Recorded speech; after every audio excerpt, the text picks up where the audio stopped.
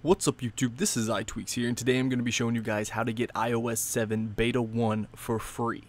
Now you don't have to register your UDID and you don't have to have a developer's account, and best of all, you don't have to pay for it. You can do this on your iPhone 4, iPhone 4S, iPhone 5, iPod Touch 5th Gen, and the iPad.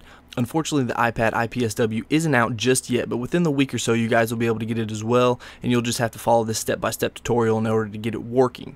So the process is actually very simple, and I'm going to show you guys on my iPhone 4 just to show you that it works.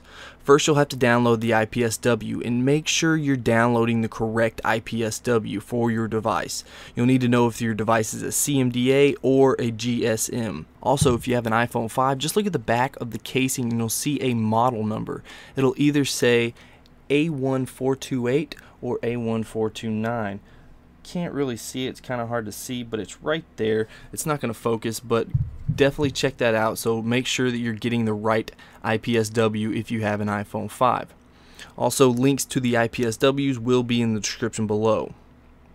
Now on to the easy part. All you have to do is plug in your device and wait for iTunes to open up. And once it's opened up, you'll see that you'll have a check for update and restore iPhone. Once it's open, all you have to do is hold the option key and click on check for update if you're on a Mac. And if you're on a PC, just hold the control key and click on check for update. Make sure you're clicking on check for update. This is very important. You do not want to click on restore iPhone because there's a good chance that it won't work. Again, I repeat, you do not want to click on restore iPhone. So let's go ahead and hold the option key and click check for update. And I have my IPSW saved on my desktop, so I'm just going to point it to that and I'm going to click open. Now it says it's going to update to iOS 7 and it will verify the update with Apple. So go ahead and click update. Now this does take a while to update, so give it ample time before you actually try to start over. And I'll go ahead and speed this up for you guys. Now make sure if you do upgrade to iOS 7 that you do not restore your device. If you restore your device, you will be forced to register your UDID. You can downgrade back to iOS 6, but remember, do not restore.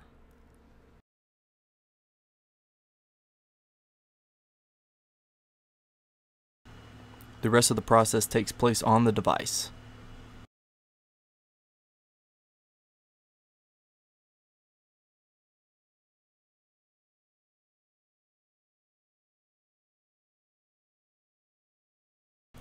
Alright guys, so there you have it. There's iOS 7. Please like, favorite, and share this video on Twitter, Facebook, Google+, or just with your friends.